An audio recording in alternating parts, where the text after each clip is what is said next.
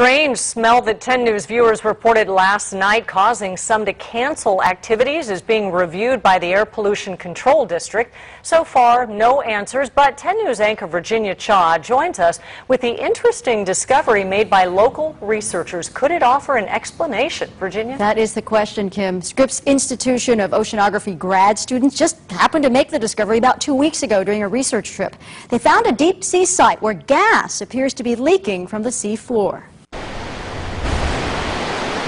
Deep down under the ocean, methane gas is known to sometimes seep along continents. Using a specially equipped research vessel, 5 Scripps graduate students set out to find seepage near us. Heading 20 miles west of Del Mar using echo sounding, they noticed a distinct mound on the sea floor about 3,400 feet down. How big a deal is this discovery? Well, it's a really big deal for us. They brought up carbonate, a rock that gives off carbon dioxide, and certain tube worms and clams that only exist around methane and hydrogen sulfide.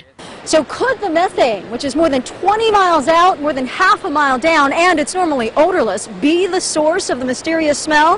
What we might smell is hydrogen sulfide, which smells like rotten eggs.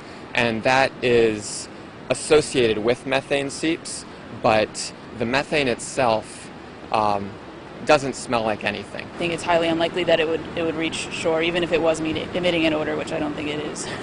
Could the methane and sulfide be mixing to cause the smell? These researchers don't think so, but the discovery is sitting right over an active fault zone. It's not really not really well understood how faults when they move, if they release more gas. For now, no real conclusions, but researchers will head out again in December to learn more. Until then, they say we don't need to worry about the methane seep. The methane seep I don't think poses any hazard, and it's a really neat environment, and we're excited to find out more about it.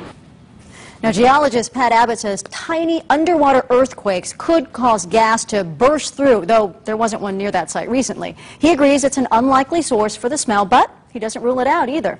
We have a link at the red TV button on 10news.com to report any odors after you first alert your local authorities. I'm Virginia Cha, 10 News.